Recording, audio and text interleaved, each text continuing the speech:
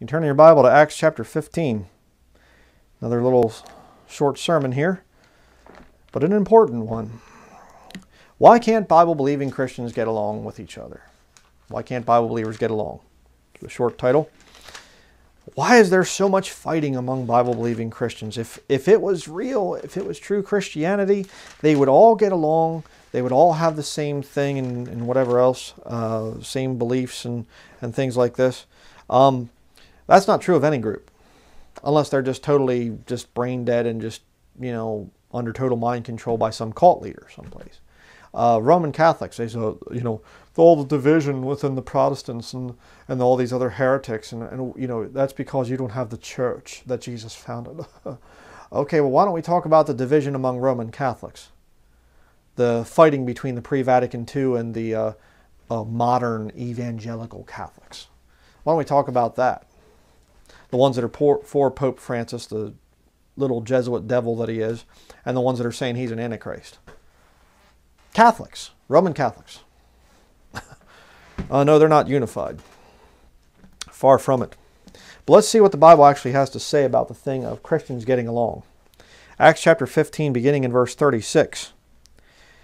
And some days after, Paul said unto Barnabas, Let us go again and visit our brethren in every city where we have preached the word of the Lord, and see how they do. And Barnabas determined to take with them John, whose surname was Mark. But Paul thought not good to take him with them, who departed from them from Pamphylia, and went not with them to the work. So Barnabas is saying, hey, I want to take along Mark here and stuff. And Paul goes, are you kidding, Mark?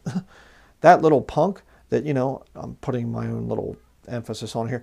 He left the work. He ran away. What are you're going to bring him? No, I don't think so. Look what happened. Verse 39. And the contention was so sharp between them.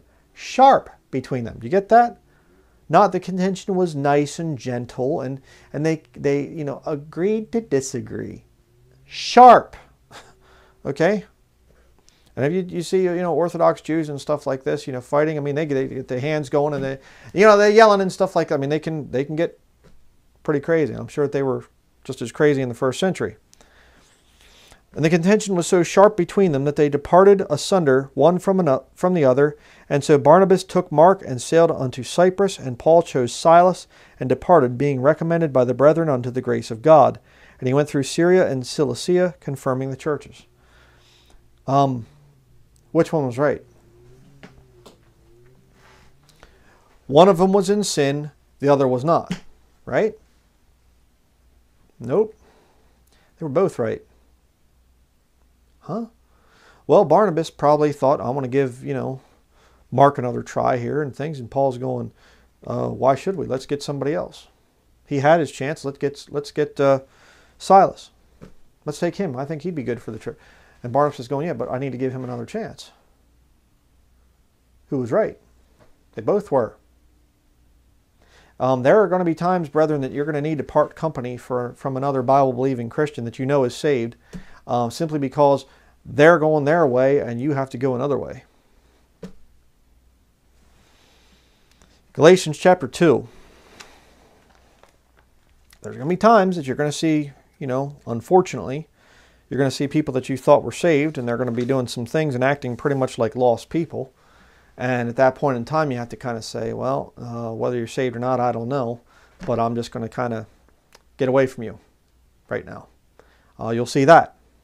But then there will be other times that you're going to have a truly saved, that they're saved, and they're just going to go and start, getting into something, and you just got to go, okay, sorry, I got to go a different direction.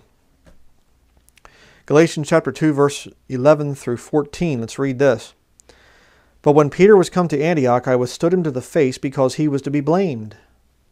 For before that certain came from James, he did eat with the Gentiles, but when they were come, he withdrew and separated himself, fearing them which were of the circumcision. And the other Jews dissembled likewise with him, insomuch that Barnabas also was carried away with their dissimulation. But when I saw that they walked not uprightly according to the truth of the gospel, I said unto Peter before them all, If thou, being a Jew, livest after the manner of Gentiles, and not as do the Jews, why compellest thou the Gentiles to live as do the Jews? Well, he should have taken him, to the side privately. Peter, talk to you. Right in front of everybody? Here's one of the original 12 disciples, one of the 11 there. Judas is gone, but, Paul replaced him. But here's one of the guys that walked with Jesus, I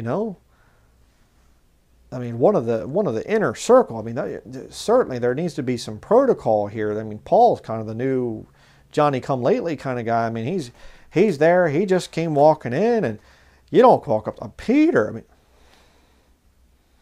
I mean, no, he walked up to him and he said, "Hey, you're wrong," right in front of everybody. Sometimes you need to do that. And by the way, later on in the Paul or Peter's letters and things, he says about as our beloved brother Paul also hath showed us. So it's not that he went, well, no, he said, I'm sure he said, "Oh, I'm sorry about that. I'm wrong. You're right, brother Paul. I'm sorry. I shouldn't have been doing that." And again, you need to question ministries that don't do that. I've done that a number of times. And you get these wingnuts, these lost people come along and they say, "Well, you won't, you won't take a rebuke. You won't change your thing." Yeah, because you're wrong. All right. If you come along, you're a postie and things. You're going to go through the time of Jacob's trouble, and because you need to be purified and whatever else. I'm not going to submit myself to you. If you teach some plan of salvation that omits repentance and a changed life after salvation, you're wrong. I'm not going to submit myself to you. If you use a new version, it's not the King James Bible, you're wrong. So I'm not prideful for not changing to your warped system of belief. But you come along and you say, "Hey, brother, I know you meant well, but whatever. Whatever the thing is." And I look at the scripture and I go, "Oh, boy. I'm going to come out and I'm going to address the thing. I'm going to say I'm wrong. But if I'm not wrong, I'm not going to move 1 inch." 1 Corinthians chapter 12. Here's another reason why believers don't always get along. 1 Corinthians chapter 12, beginning in verse 12.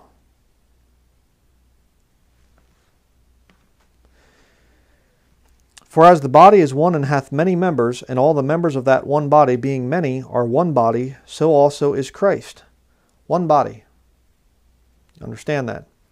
"For by one Spirit are we all baptized into one body, whether we be Jews or Gentiles, whether we be bond or free, and have been all made to drink into one Spirit.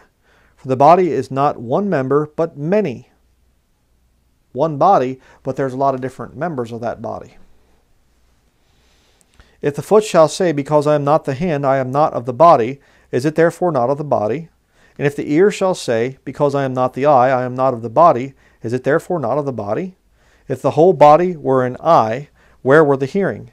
If the whole were hearing, where were the smelling? But now hath God set the members every one of them in the body, as it hath pleased Him." You mean God controls your life as a Christian?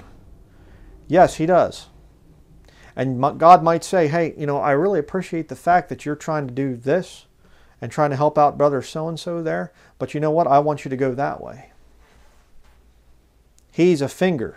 You're a foot or an ear or an eye or whatever else. You can't be a finger. Go that way." Okay? So it's not that we don't get along all the time. Sometimes it's just the Lord saying, "Hey, I want you to do that. I want you to do this." Somebody out there and they're saying, Brother Brian, you need to study this flat earth thing. You got to study. You got to look into the flat earth. You have to preach a sermon on the flat earth. I'm not called into that. I am not going to be an expert on every single subject out there. If the Lord has called you to debate the thing back and forth, if it's flat, if it's round, if it's a potato chip or a watermelon or whatever, then do it. But don't try to force your thing on me. You might be an eye and I might be a finger or a foot or whatever else in the body of Christ. You see? And I'm not going to come along to you if you're a street preacher and say, "Why aren't you making videos?" Huh? You say, "Well, because the Lord has me go out on the street." Well, you're not right with God because you aren't making videos. Different functions in the body of Christ. The Lord's given me a teaching ministry, a video ministry. I've had this thing for a long time now, over 10 years now. I'm going to be doing this until the Lord says do something else. You see? Does that mean everybody that watches this has to start their own video ministry? No. No. You can support this ministry, or you can support some other ministry, or you can go out and you can spend your money on gospel tracts, or you can go be a missionary in some foreign country, or you can whatever. You see? But you have a disagreement with me, it doesn't mean I'm a heretic or something, because I don't want to submit to what you want me to do. Let's continue. Verse 19. And if they were all one member, where were the body? But now are they many members, yet but one body. And the eye cannot say unto the hand, I have no need of thee, nor again the head to the feet, I have no need of you. Nay, much more those members of the body which seem to be more feeble are necessary. And those members of the body which we think to be less honorable, upon these we bestow more abundant honor, and our uncomely parts have more abundant comeliness. For our comely parts have no need, but God hath tempered the body together, having given more abundant honor to that part which lacked, that there should be no schism in the body, but that the members should have the same care one for another. And whether one member suffer, all the members suffer with it, or one member be honored, all the members rejoice with it. For ye are the body of Christ, and members in particular. And God hath set some in the church, first apostles, secondarily prophets, thirdly teachers, after that miracles, then gifts of healings, helps, governments, diversities of tongues. Are all apostles? Are all prophets? Are all teachers? Are all workers of miracles? Have all the gifts of healing? Do all speak with tongues? Do all interpret? But covet earnestly the best gifts, and yet show I unto you a more excellent way. Goes into chapter 13 and talks about charity. That's what we're supposed to have. That's how you're going to have up here in, where is it? Verse 26. Verse 25 and 26, the thing of care for one another and you know, suffering with one another and honor and all the other stuff. Charity is how you keep the body. That's the glue that holds the body together, so to speak. All right? But there have been many, many times, I've said this in other studies, you're going to get to a point where the Lord uses this ministry, you know, and myself to teach you the Word of God, and you'll get to a point where the Lord will say, okay, you learned from Brother Brian, now I want you to go over here and I want you to do this. And I've seen this thing. And sometimes the Lord, you know, you're kind of holding on a little bit too hard to this ministry, and the Lord has to kind of shake you a little bit. And all of a sudden I see somebody and they're getting mad at me because I said something that they didn't agree with, and they're like, I'm done with you and whatever else. Well, I hope that they're saved, and I hope that they keep, you know, or just that's the Lord's way of getting them to go do something else because they were just trying to sit here and watch every video I do or something. I don't know. I mean, I've definitely dealt with people that are false converts. That is certainly there. I've seen that thing quite a few times, unfortunately. But there have been other people I've just like writing back and forth with them, real good fellowship, and all of a sudden it's just boom, they disappear, and I never hear from them again. And I often think to myself, you know, my wife and I will talk about it, and I'll say, whatever happened to so-and-so? Yeah, I don't know. We haven't heard from him. You never heard from him? They don't comment or anything? No, I don't know. You know, and by the same token, you know, there's times it'll be a year or two, and somebody will write me and they'll say, I don't know if you remember me, brother, but I used to write to you about such and such, and I'm from wherever. And I go, oh yeah, you know, brother so-and-so, sister so-and-so. Yeah, what's going on? Well, parts of the body are overdoing other things, taking care of other stuff. Yeah. So what the lost world looks and they see some of these arguments and things like that. I mean, the Bible says, great peace have they which love thy law, and nothing shall offend them. And so, you know, Bible believers, we have little arguments and little spats and things like that. Like, I mean, you know, can you imagine some lost people standing there watching Paul and Barnabas go at it? And they're yelling at each other, I'm taking Mark. Mark's coming with us. No, he's not. I'm not taking Mark with us. Silas is the right guy. We're not going to take... You know, can you imagine lost people seeing that? They think, look at the cult members. They're fighting each other. No, it's just two brethren having a sharp disagreement. And sometimes Bible believers will have that. You know? It's fine. You know? Okay. If you've, you know, want to leave this ministry and things and don't support this ministry and whatever else, and you're going to go support somebody else, well, make sure that they stick by the book. Make sure that they aren't, a fraud or a fake. Okay, go do that. People will say, I want to come back and watching your videos again. Well, praise the Lord. Okay, great. Whatever. But I will say another thing, and that is that one of the reasons that there's so much fighting among the King James only world is because it's so thoroughly infiltrated. I said this in another study there, but there's so many fakes in our system right now, and that's why we need to raise our standards up higher, and we need to say, what the Bible says, and we're not going to put up with this junk anymore. We'll be talking more about that in an upcoming study, a lot more detail about things that a Christian will not do. Just some easy things that you can look at somebody and say, you're doing that, that's not something a Christian would do, you're false, goodbye. I'm going to show you the proof of that in an upcoming study, but my whole point is, if we as the body of Christ say, you know what, we're going to raise our standards up, we're going to say, hey, if you believe this, this, and that, you're not one of us. Get out. If we would do that, you'd see a purifying in the body of Christ. And I had a brother years and years and years ago, and we got to talking to him about the house church thing and things, and he was like, I've been going to these different church buildings, and just so I can hear some of the old hymns and sing the old hymns, and then they start preaching, and I'm like, oh, I got it, and he's like, I get up and walk out, because I just can't handle it. It's just so disgusting what they say. Just such compromising, sissy, just bleh. And I remember he said the one time, he said, as far as the house church thing is concerned, he said, I really think that we're going to come full circle before the rapture, before the catching away of the bride of Christ. And he said, I think that they started out in the book of Acts, small groups going, and they were very extremely fervent. And, yeah, they had their contentions and things like that. But, you read about, let me see if I can find it quick. There was different things that happened, and see if I can find it real quickly here. People were not just, I want to be a Christian. It's so cool. It's so hip and trendy. I mean, I think that's been one of Satan's greatest tactics, is to make Christianity cool. Now you get all these celebrities coming out and stuff, and I have a relationship with God now. I'm a Christian, or something like this, and I'm going to make Christian movies, and I'm going to this and that. Christianity has become trendy, and of course, it's not really Christianity; it's churchianity, and everything.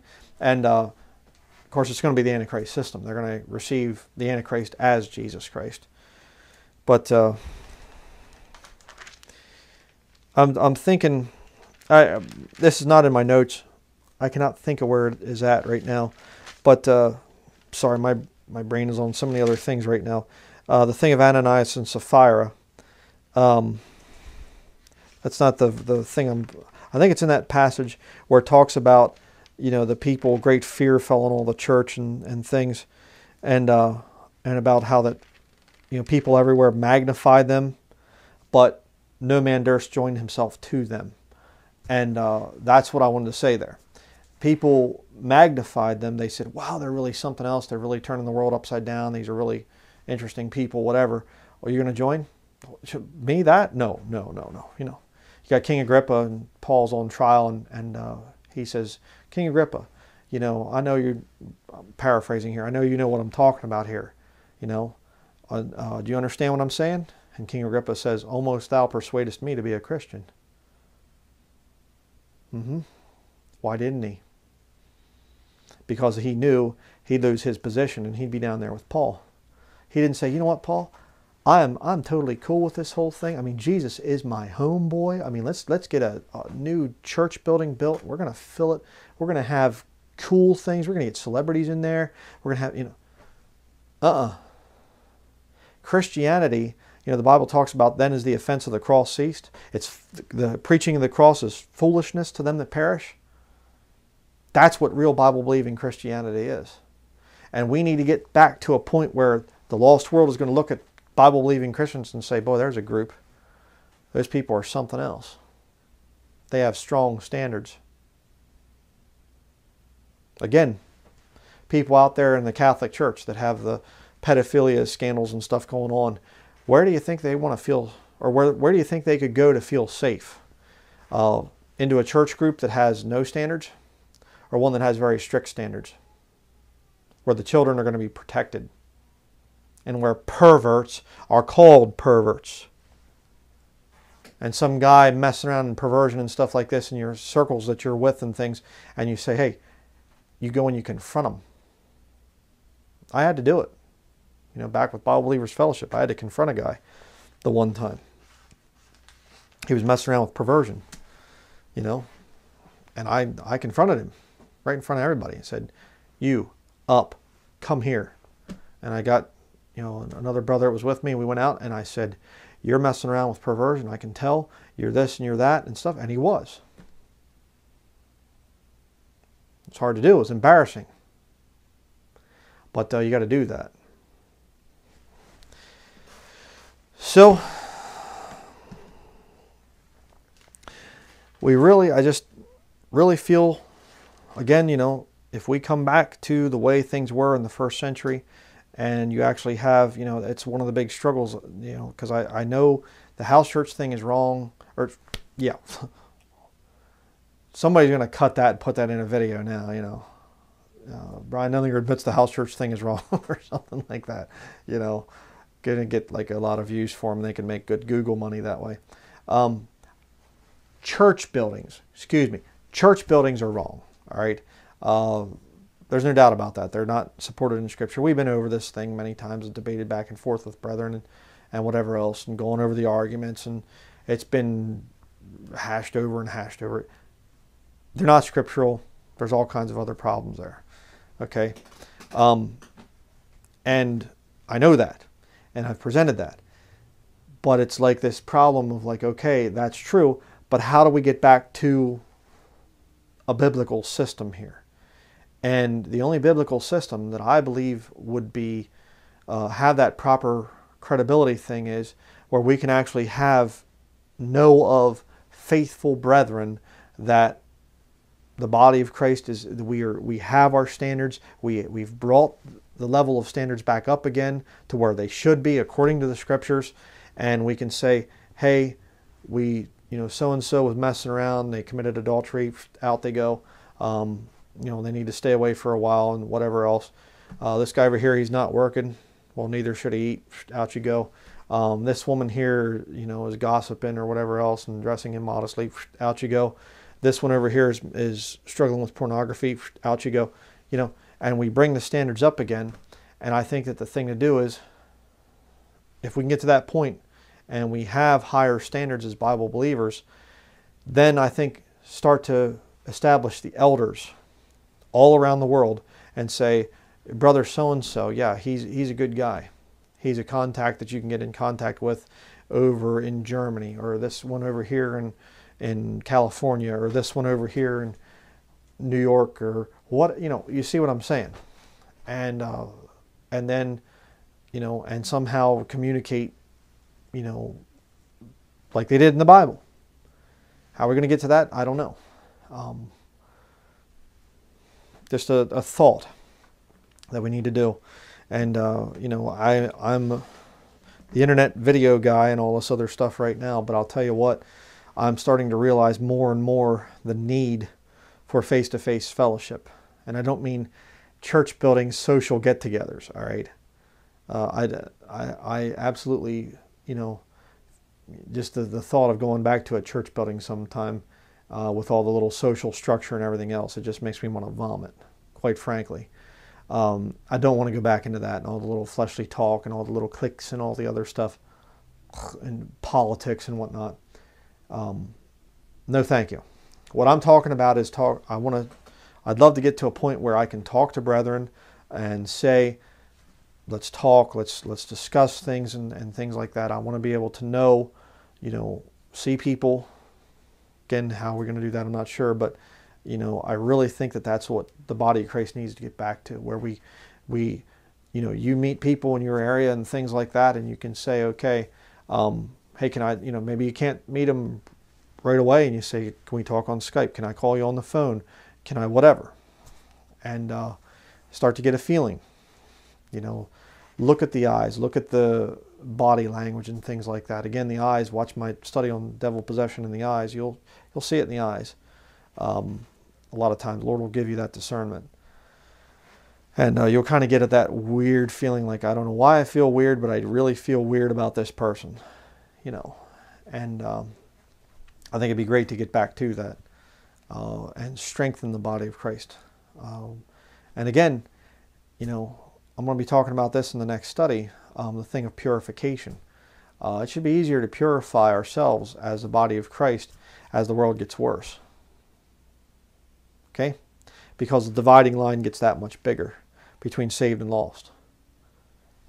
It's not, well, you know, he's messing around here and things. He might be saved. No, you just look and you say, okay, they're doing this, they're doing that, they're doing... Out. Get out of here. We're not interested in you. Over here. So, I'm open to suggestions. And this is something we all need to pray about. But that's going to be it. We will see you in the next study.